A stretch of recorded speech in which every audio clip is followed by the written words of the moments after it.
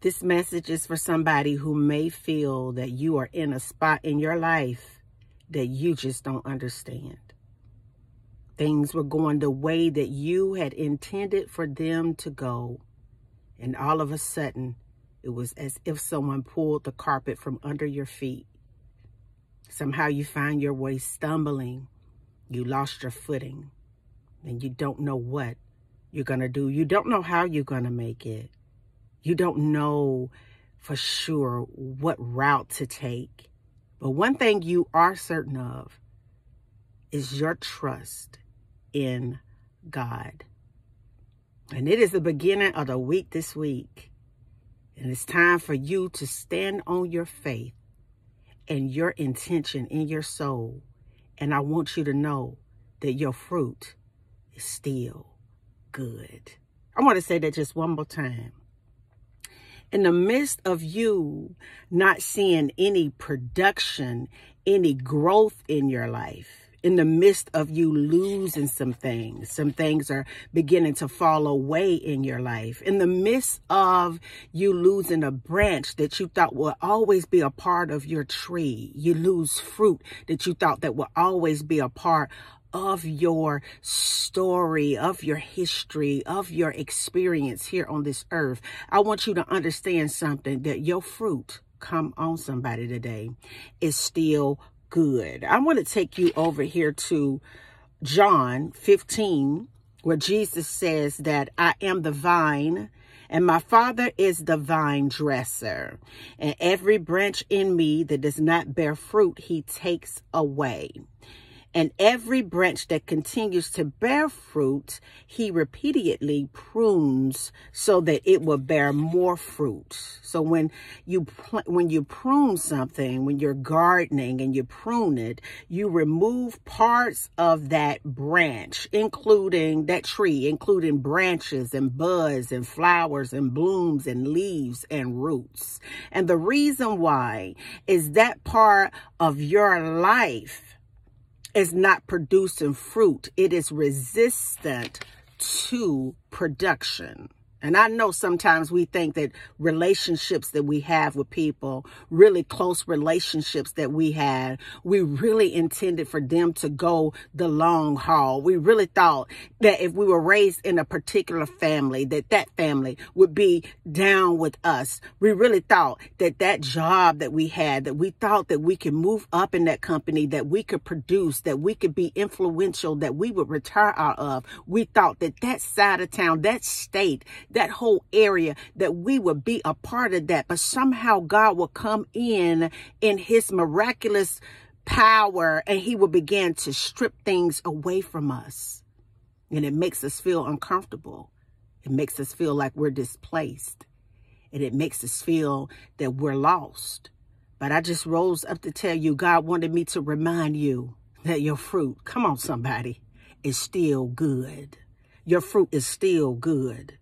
See, this pruning process happens so that you will bear more fruit. That means it will be even richer and finer fruit. You are already clean because of the word which I have given you, the teachings in which I've discussed with you.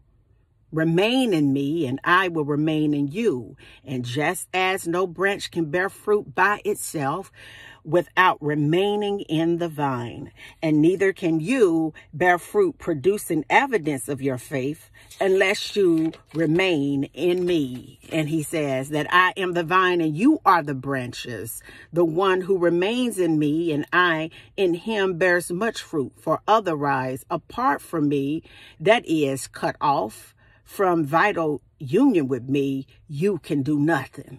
I want you to understand that through the pruning process of your life, that the enemy wants to move in to disconnect you from the Spirit of the Most High through the Son, Jesus. He wants to pull you away from that energy. He wants to pull you away from that frequency. He wants to pull you away from that spirit, because he understands that as long as you are in union with it, then only good things will happen. And somehow, some way, sometimes we get distracted with branches falling off. We get distracted when we lose things. We get distracted when that marriage ended. We get distracted when we lost that job. We get distracted when people talk about us. We get distracted when people betray us. We get distracted when we have sickness in our bodies. We get distracted with our current situations and circumstances, and it's only an illusion, come on somebody,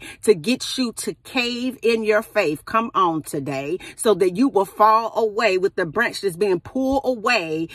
It's strategically done to make sure that you're more effective. Come on. To make sure that you are even more blessed, that you have more favor, that you're able to produce more. I want you to understand that God wants you to get lost in his spirit. He wants you to get lost in your faith. He wants you to get lost in your intention to please him. He wants you to get lost in Jesus, knowing that you are divinely connected to the giver of all things. And this is what he says in verse 7. And if you remain in me, come on, and my words remain in you, that is, if we are vitally united and my message lives in your heart, then you can ask for whatsoever you wish, and it will be done for you. Not so you can brag or boast, but it will be done for you to bring glory back to the Father. And I want you to know that you are the most strategic plant in this environment. I want you to understand that sometimes it takes time to give you the roots that you need, because you are a tree in the garden of God's mind. And I want you to understand that regardless to what may be jacked up, shook up, and messed up in your life today, it's all a part of the plan so that you can get back up stronger than you were before. You know, I look at this bush in my yard every year during the winter months when it's cold and when it's dry. It loses every leaf and every little berry on that tree. And sometimes that's where we are in our lives. We are experiencing a winter because God wants some things to dry up and fall off and fall out of our lives. But that tree doesn't get discouraged. That tree in my yard still stands, because one thing that tree is certain in is God is going to produce for it when the season comes. And I want you to know today that you may be in a situation to where you may be experiencing some dryness in your life. You may be experiencing some things falling apart in your life. You may be experiencing some things where you've lost some fruit. But I want you to know today that that's only God getting ready to reboot you. And when the sun comes up, and when morning time comes, when you grand to your rising today, I look out at that tree today. It's just so beautiful, full of new leaves that are shining, new berries that the deers feed on. And you represent hope. You represent the glory of God.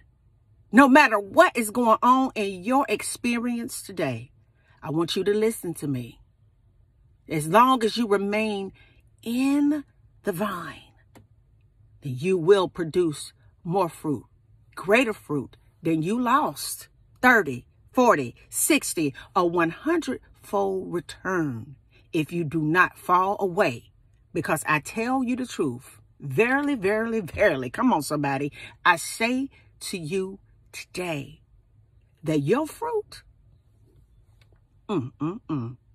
is supernatural. Your fruit is generational curse breaking. Your fruit, come on somebody, makes way for others to come behind you to live a more vibrant life, more spiritual life. Your fruit, come on somebody, it restores lost souls unto the Most High. Your fruit is still good. And until the next video, guys, peace, because I still be believing in you. Bye now.